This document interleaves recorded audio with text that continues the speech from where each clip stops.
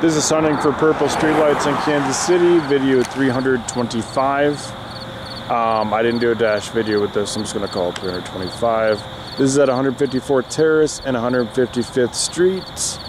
I have seen this purple streetlight previously. It's probably been, I don't want to say like maybe 2 months or something like that since I looked at this LED panel. It could have been longer, I'm not sure. It's definitely bluer. Before I go over there though, I want to check something because I want to see. I'm wearing glasses, so sometimes it's hard to tell here if I just want to check just in case one of these things is turning purple on this thing, even though it's not even an LED panel. Just want to double check.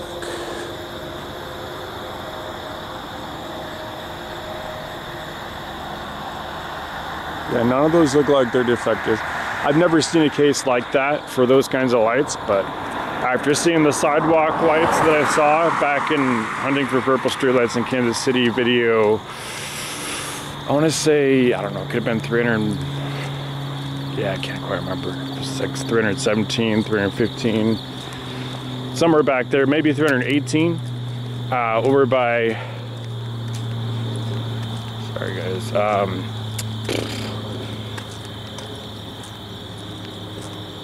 oh, it's bad. I can't remember the name of the street right now. Like 635, I-635 becomes Metcalf Avenue, and basically 161st Terrace or Street.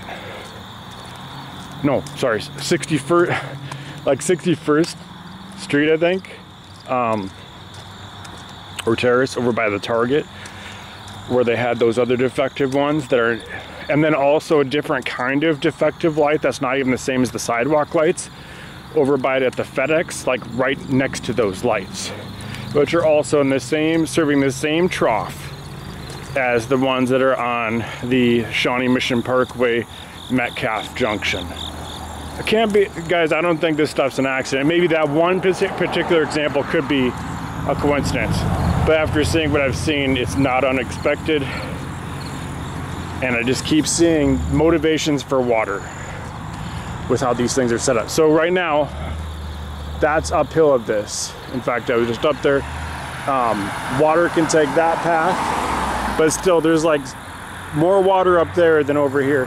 And this is gonna feed down, like if something were to hit right here that was chemical, it's gonna follow a path that goes down into the Blue River eventually. You can look at this on a map and see. I'm going to zoom in on this LED panel, and I want to show what I expect, at least. I have not seen this yet. I expect almost every LED on one of the panels to be blue, and the other one to still show maybe just barely an odds and evens pattern.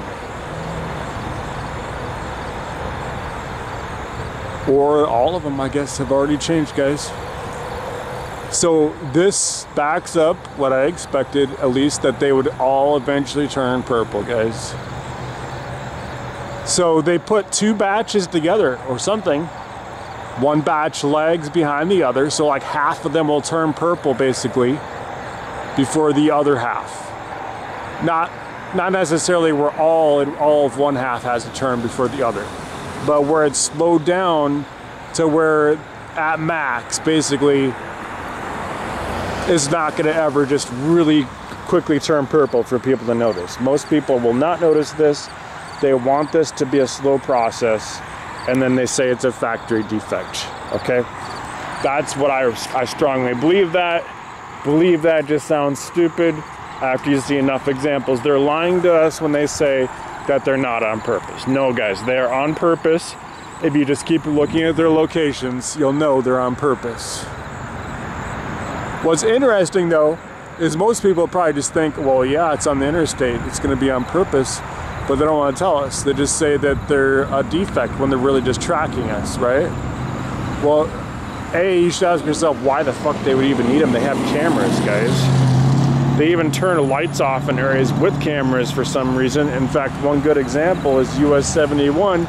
If you take it, they have interstate cameras, and for some reason, some of those lights are off down there towards, like, way before you get to Harrisonville. But like, if you just go south. Right now, this is in Kansas City, by the way. We're by US 71. You should really ask yourself, questions about like why the narrative would make any sense here.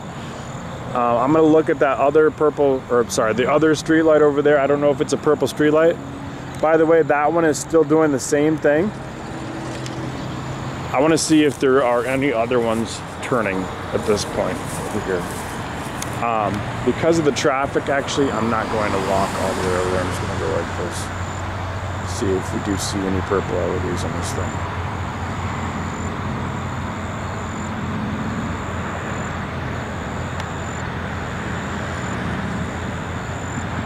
Yeah, I see no indication. So these are all possibly not even defective lights. None of them have seemed to have changed, guys. It's just this one is turned all the way blue. Both the odds and the evens are now all purple on this thing. It was predestined, yet they were still two different kinds of LEDs somehow, like two different batches. One that would turn slower, one that would turn faster, and now that thing is completely purple. It looks very violet on the ground. I did this mostly just to collect that data. If you want to learn more about this, you can look at my Facebook, guys. Look at my Facebook, and I'm posting all the examples that I've seen. It takes a lot of time, guys. It takes a lot of time. And I have not done all of them. I have not done them all in order yet. I'm still looking at the ones in Florida, and I keep seeing even ones where the water, even the ponds and the lakes are aligned with where the purple streetlights are that I found. So it's not even just topography, guys. This is absolutely about water.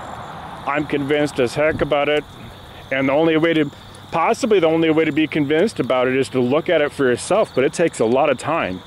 If you just keep looking though, you'll see they were shrewd about it. They do stuff like this, okay?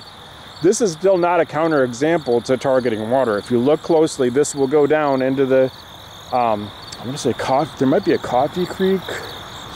Can't remember the name of the creek though. There's also Coffee Creek though in Overland Park, if that's the case.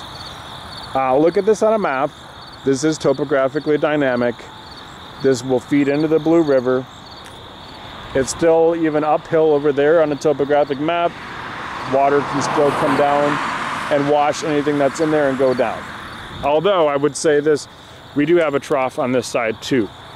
So most of the water is gonna take this route though. It does look like that. But it's not necessarily a counterexample. It could really probably take both troughs. In fact, when I look at this, yeah, it's more that direction if it were to fall directly on the street light, but if something came down and hit this area with chemicals, or before it came down and blew up or something like that and chemicals spill all over the ground, guys, that could kill you from breathing them and also kill you in the water and poison our water. This would not necessarily be a good place. It would take a route that eventually goes into the creek. But I noticed something about topography with these that I don't think can be an accident. I just don't know how to. There's not a fail or pass kind of test that I can really use for where these lights are. Like for instance, it could be farther from the trough in some cases, and there could just be a shallow trough that still goes into something, versus a very steep, very pronounced, steep trough, right? And in that case, you'd want to look at a distance that's closer. And I don't know how to come up with the way to test this, to say, okay, this is pass or this is failed. This is like how many cases that are passing and versus the other number of cases. And then to actually come up with an average by looking at all the streetlight poles and deciding what the average distance is. For example, what the expected value. That's not simple for me to do. I want to find, hopefully somebody who keeps seeing this starts to care about it. By the way, we have taller grass down there, a drain. Like if you pay attention to this stuff on satellite, you'll see that a lot of times this stuff is still, though, like right here, this isn't really necessarily applicable, but actually it could be, depending on the radius of what an attack would be chemically, like how it would spread out. But I keep seeing stuff like this and topography that's dynamic by these things. Like not just in Missouri where they have lots of hills. No, also in Minnesota, and even things like if you just look at like see like the color of the ground, like where it's drier, it's whiter, versus it's darker where there's more water. Like things like that you can look at on a satellite map and look down. And these things like point to like where they put the lights. Like for example in Brownsdale, Minnesota, where that light is. You can even just look at the field and see how the water flows into the river. It's in a watershed, guys. They care about water. Even in Hayfield, Minnesota, on a school building, they had some of these that were by the entrances, which really doesn't constitute a very large signal, I would think, from the air, but they still even have it on one of those. And if you look at it, it's at the beginning of a watershed, guys. They care about water with these things. All right, that's all I'm gonna say in here. This is what it looks like right now. I parked up there for a little bit because I just got off of work and I look over at a couple buildings over. And that's it. And also we have that mercury vapor light that's in that trough there. All right, I'm gonna stop this video.